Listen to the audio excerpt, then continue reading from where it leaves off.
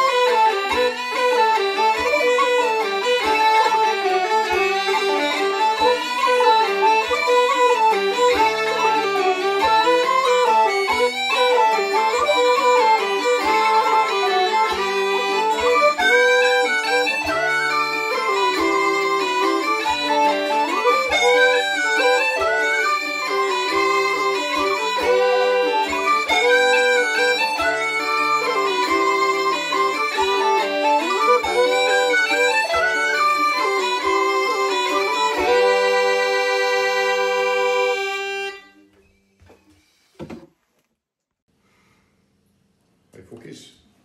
A couple of wee jigs here for you now. It's the Humours of Trim, or the Rolling Wave, as it's sometimes known, and a modern composition called The Sunny Side.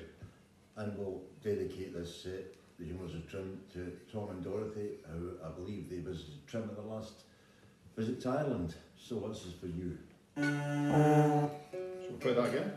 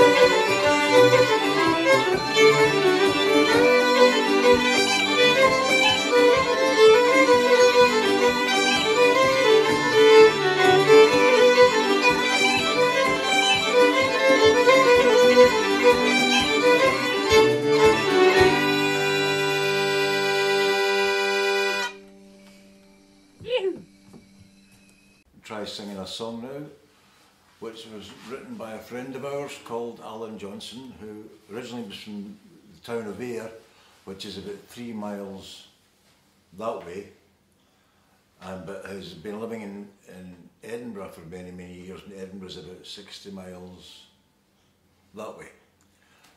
He has made many trips to Ireland, especially County Clare, and I think that was the inspiration for this song.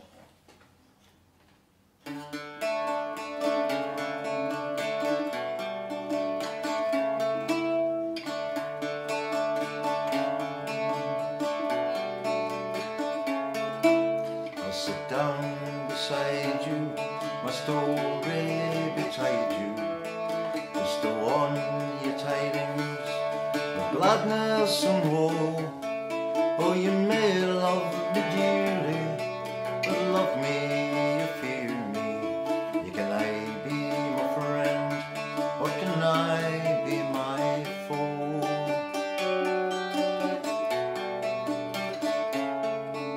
So lift up your glasses, you lads and you lasses, and let's drink a health to our friends far and wide.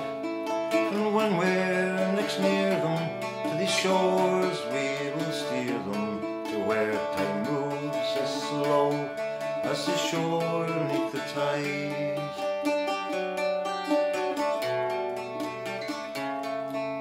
But if you want to know me fine sights, I will show ye of rolling green hills that sweep down to the shore.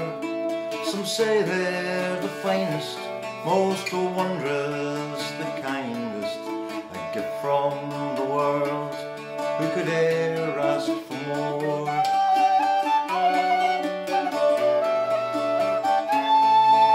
So lift up your glasses, you lads and you lasses, and let's drink a health to our friends far and wide. And when we're next near them, to these shores we will steer them, to where time moves as slow as the shore neath the tide.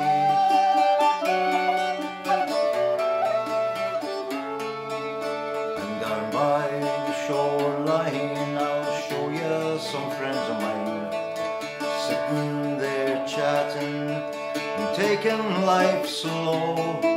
In time they will sing for you, laugh and buy drink for you, retired to McGann's when the sun's sinking low.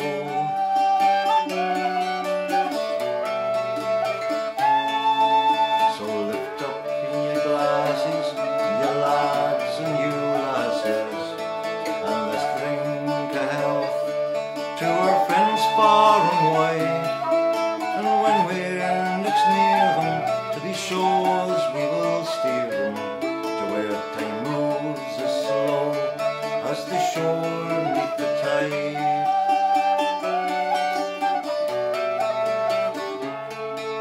A whistle I'll blow for you, fiddle I'll bow for you, dance to the squeeze box and be sure not to fall. If in time you grow weary, full of whiskey I'll steer ye back down the lane to thatched cottage so small. So lift up your glasses, you lads and you lasses, and let's drink a health to our friends far and wide. And when you're next near them, to these shores we will steer them, to where time moves as slow as the shore neath the tide.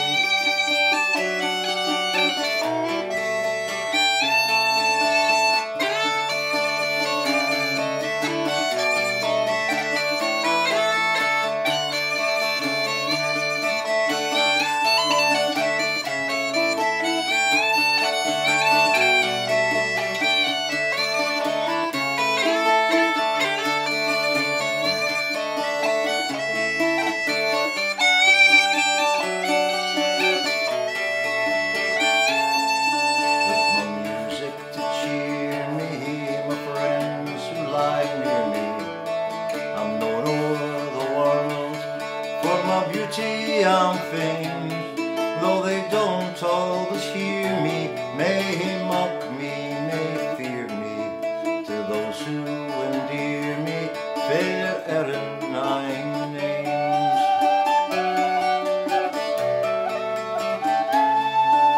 So lift up your glasses, you lads and you lasses, and let's drink a health to our friends far and wide.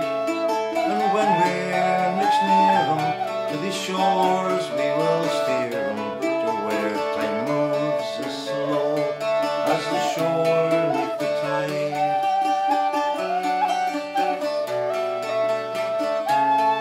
To where time moves as slow as the shore neath the tide.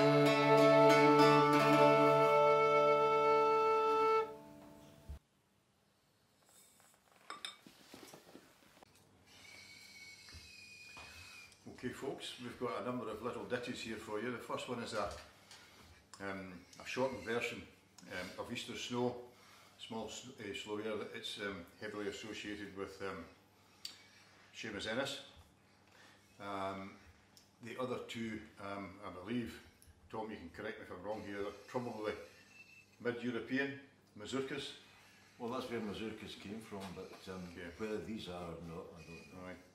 Sonny's mazurka and Shoe the Donkey.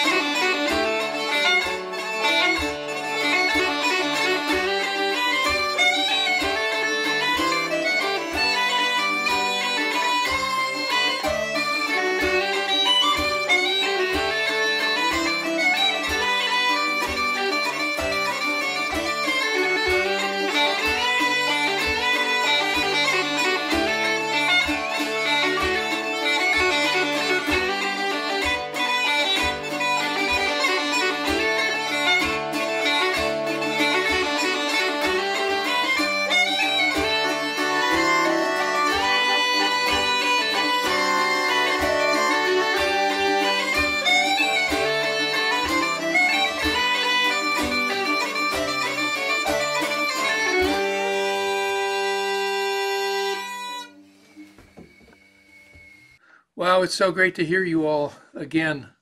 Um, your music is amazing, and it's really good, Tom and Wattie, that you got some young blood there to keep you shored up, and sort of on the beat. Uh, all kidding aside, I think the first time I heard Wattie was when we did the BBC Culzean Castle concert.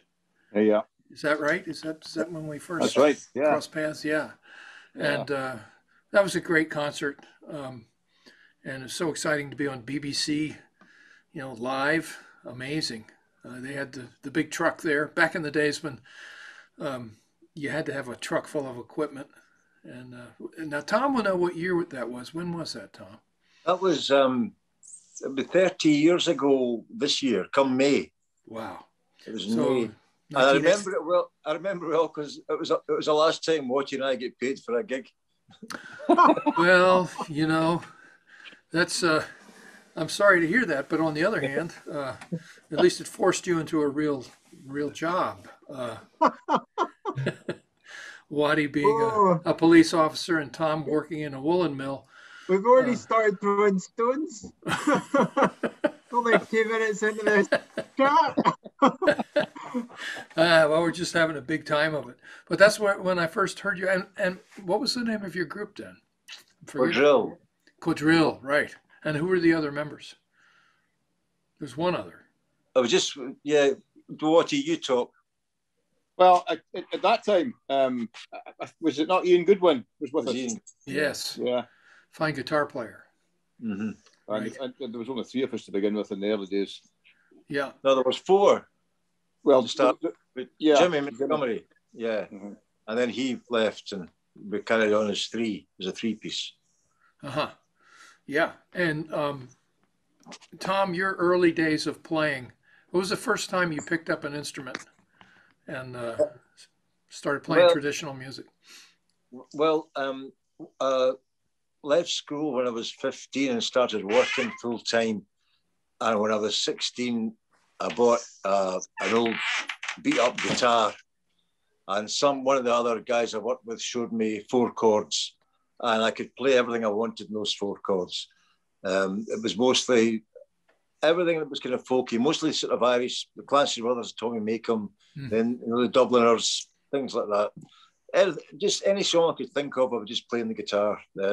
The Sloop John B, anything. But I could play everything in those 4 chords. 4 chords in a capo was all you needed then to go on the road. Right. So yeah. So what was the moment where you went, the mandolin? When did that happen? I'd been thinking about it for a while, but when I was 22, I moved to England and I've been working there for a while. I came home for Christmas and my parents had bought me a cheap Portuguese mandolin. And I more or less stopped playing guitar and just stuck to the mandolin after that. So I was 23 when I got my first mandolin. And then when I was a bit... Who did you first listen to on mandolin? Well, I wasn't listening to mandolin players at all. I just wanted an instrument that I could use to play tunes, play the melody rather than being an accompanist. Right. And the mandolin was sort of easiest because I already played guitar. And I worked out that the mandolin was tuned like the 4 bass strings of guitar upside down, I could work out some chords on it as well. And I just started going to some Irish pubs in Sheffield, the proper Irish pubs, not theme pubs where Irish people would go to drink and play music, and joined in. And I just was learning tune after tune. And that was about the basis, like, yeah. Wow. And Wattie, how did you first get into piping?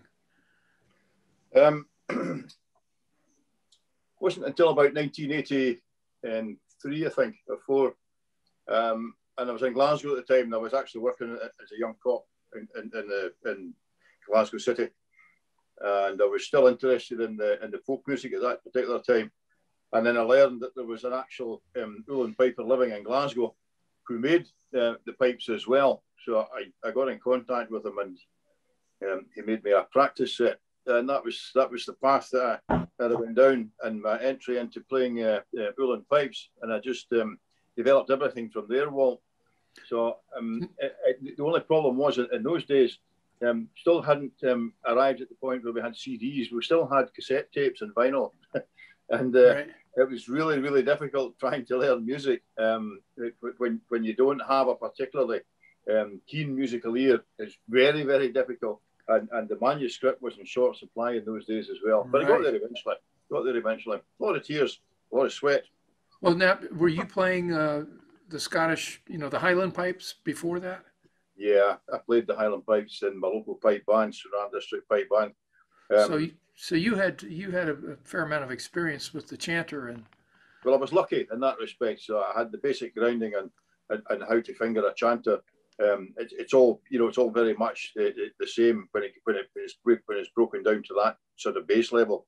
Even though you change instrument, you still carry those principles with you. And I was playing at a very early age. I'd started off when I was only 9 or 10 years old. Wow. in the Highland Pipes. And unfortunately for me, though, I gave them up too quickly. Turned into a teenage monster. And unfortunately, I kind of walked away from the pipes and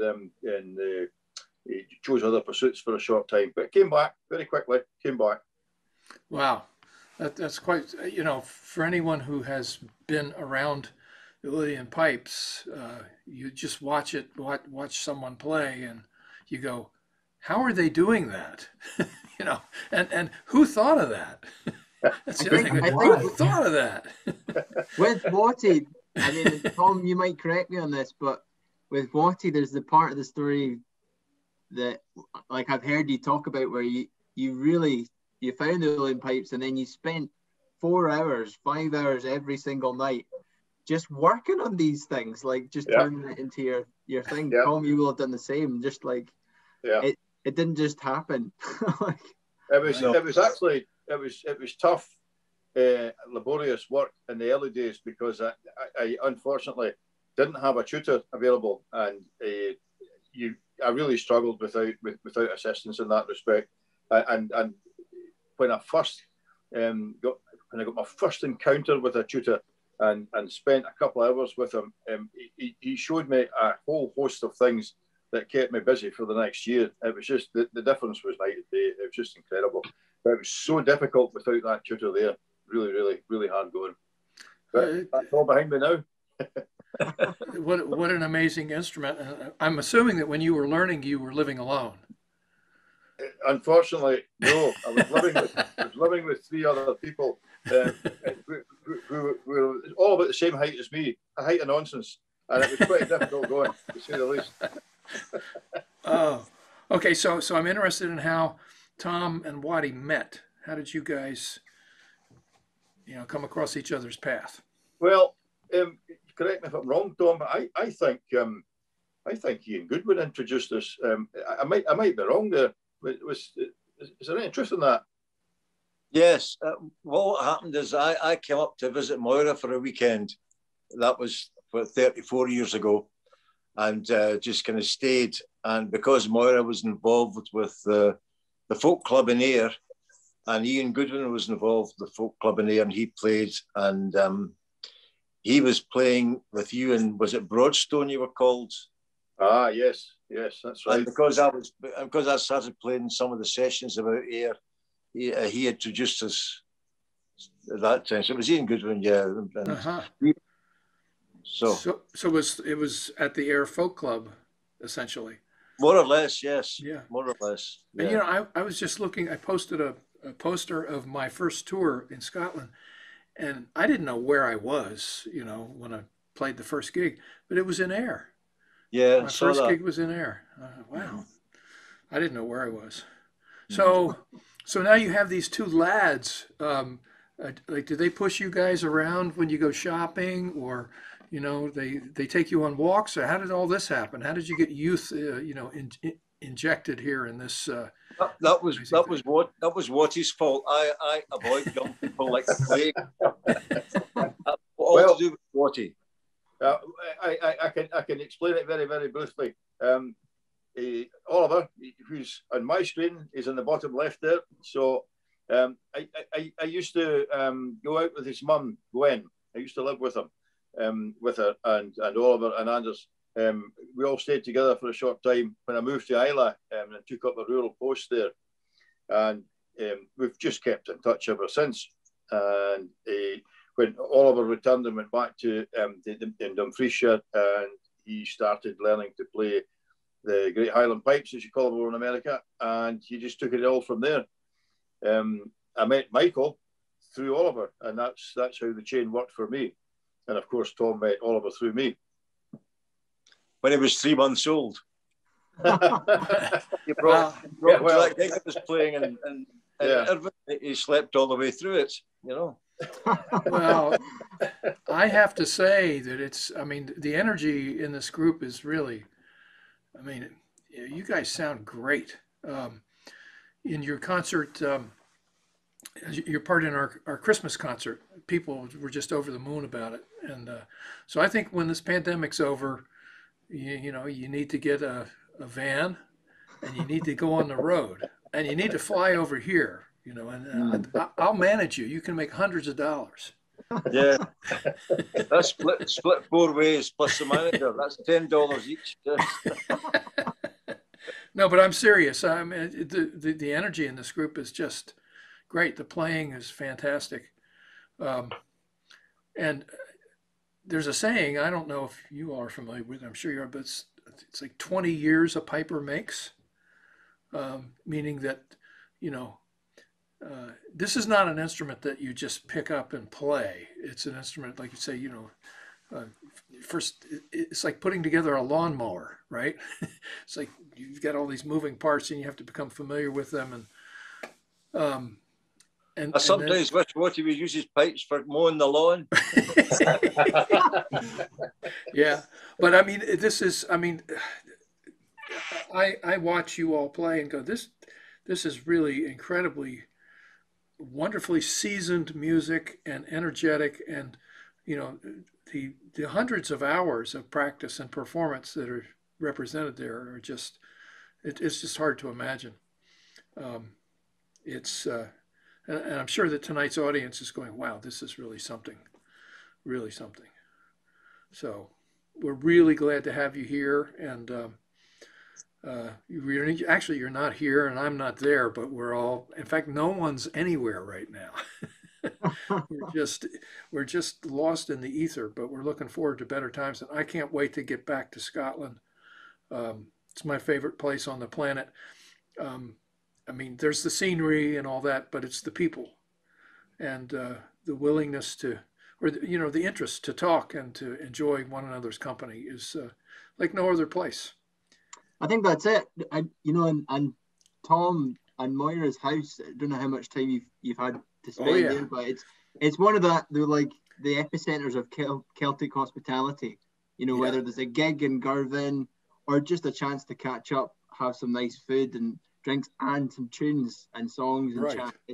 It's like, I guess, as Wattie pointed out and Tom pointed out, it's been that way since I was very little, and then we can never get enough of it. And like Michael and I've spent a couple of nights there playing tunes with them, but never enough. You're always like, your mind always harkening back to that last fire and tune and chat.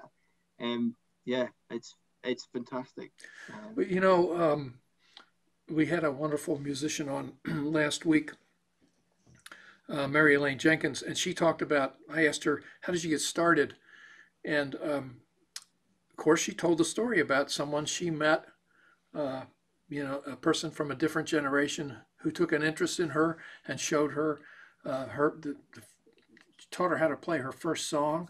And she still is in touch with that person. And that's how all this music happens. I mean, it just gets passed on.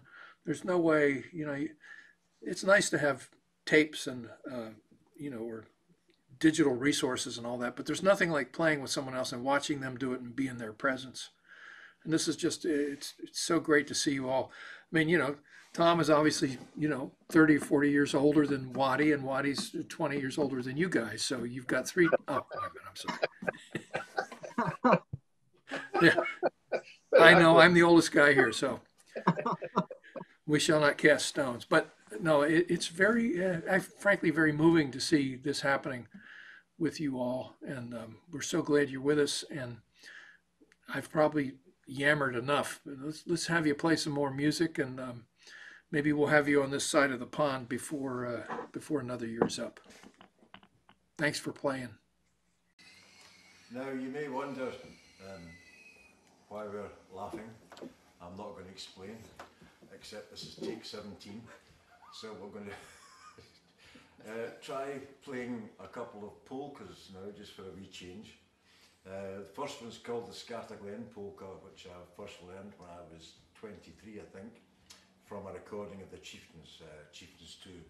The second polka, I don't have a name for it, it's just one of those knockabout polkas.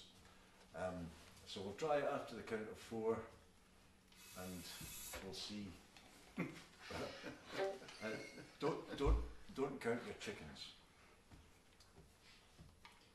1, 2, 3, 4.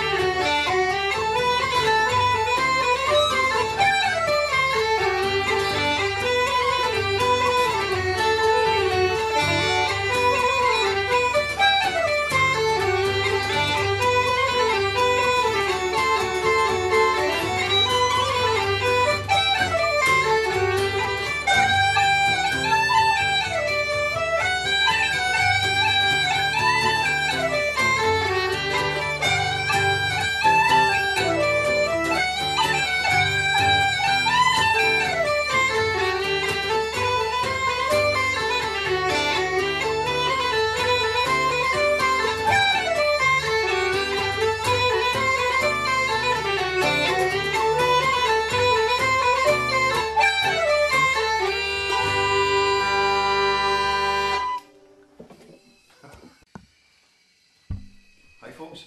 A couple of wee tunes for us here. Maybe. The bank turf. And if we're lucky, the Kaiser. Okay. Yeah. 2, 3, 4.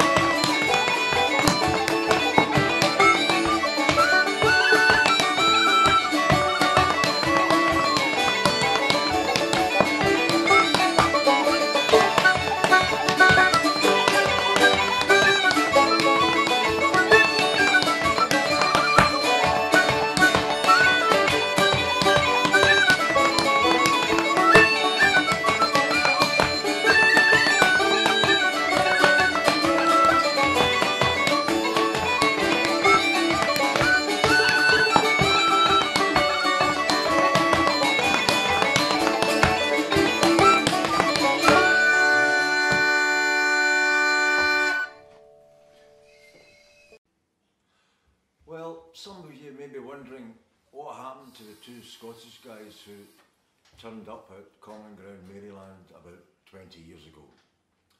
What can I say? The years haven't been kind. And you may also have noticed that we can't multitask, we can't play and smile at the same time. That's impossible. We're going to try a song now which is from my part of the country originally. This version of it came from an old friend of mine called Dave Forrest, who put a third verse to it. It's called Carmarth Mill. 2, 3, 4.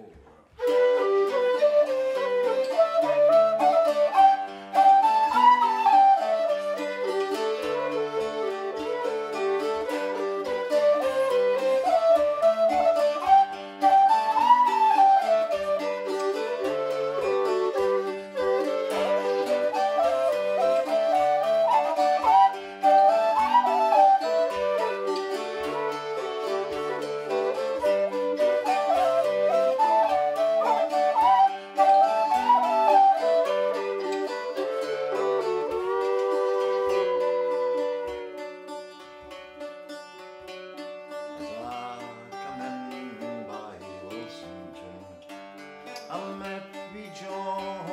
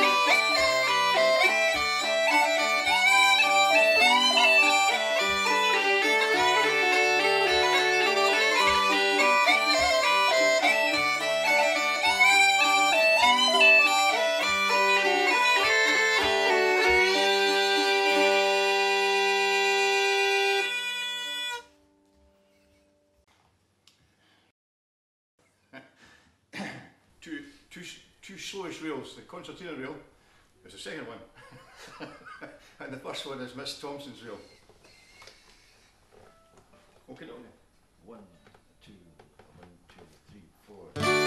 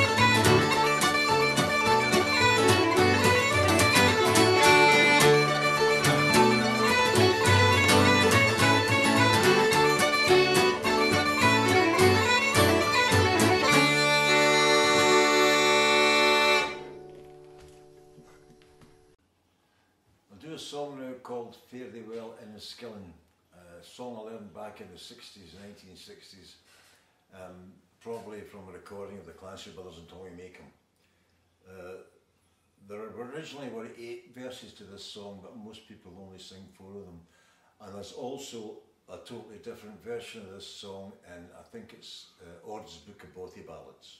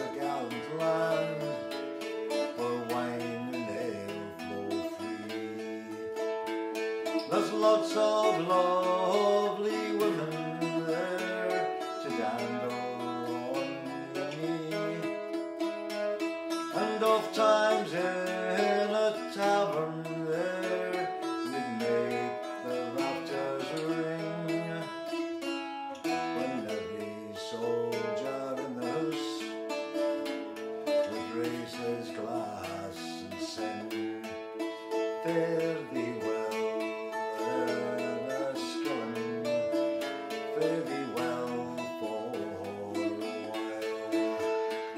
And all around the borders of Erin's green isle, and when the war is over we'll return in full bloom, and you'll all welcome home the Enniskillen Grenadiers.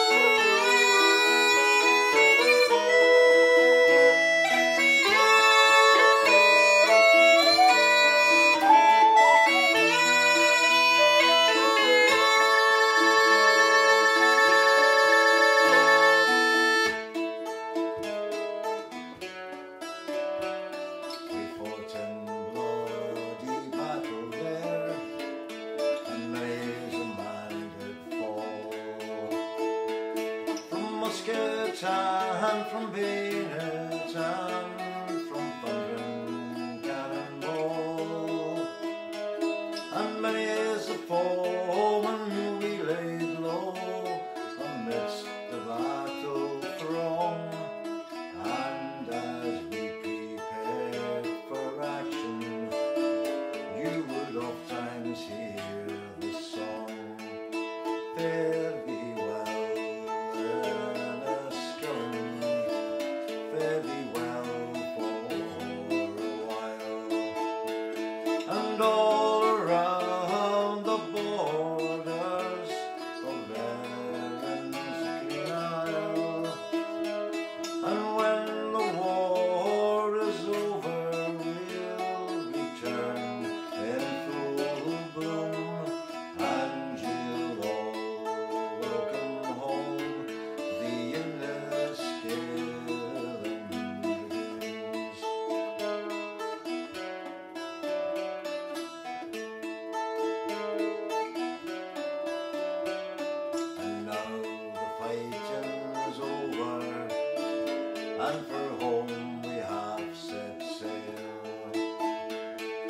flag above our gallant ship is fluttering in the gale.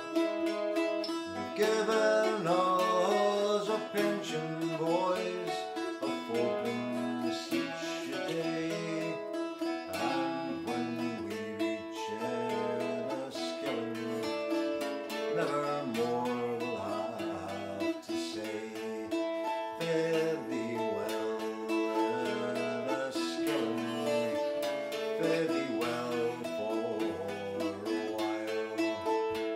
And all around the borders of Erin's green isle, and when the war is over, we'll return in full bloom, and ye'll all welcome home the Enniskillen Dragoons.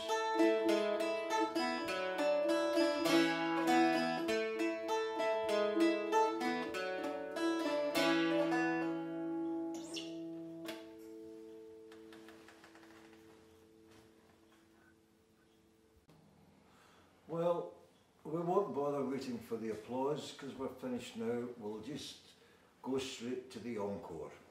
We're going to play a couple of tunes that we played. They were the first tunes we played when we came to Conground in the Hill all those years ago, and Wattie will tell you what they are. Well, the first one is a slow air called Byrne and Lees, translated in English as The Yellow Bittern. My version is a complete and substantial piece of theft. It doesn't resemble the original rendition at all. In fact, it's almost a different tune. But I like the wee version that I do. And Byrne and Lees, we'll follow it with a hornpipe, which we played all those years ago for you as well, called Alexander's Hornpipe. Thank